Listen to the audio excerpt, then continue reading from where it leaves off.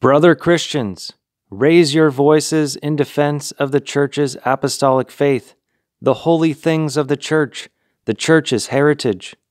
Defend your right to believe and confess your faith as you learned it in days of old, as you were taught it by the holy apostles, the holy martyrs, the God-wise fathers of the Church, the Christian ascetics. Take care of the holiness of your souls, the freedom of your consciences. Say loudly that you have been accustomed to pray and save yourselves in the churches, that the holy things of the Church are dearer to you than life itself, that without them salvation is impossible.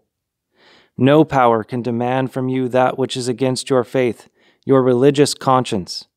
We must obey God rather than men, said the holy apostles. That is what we too must say. The apostles joyfully suffered for the faith.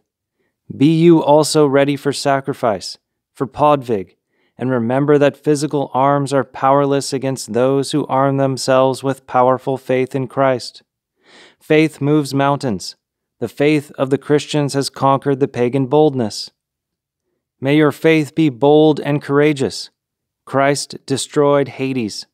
He will also destroy the snares of the enemies of our Church.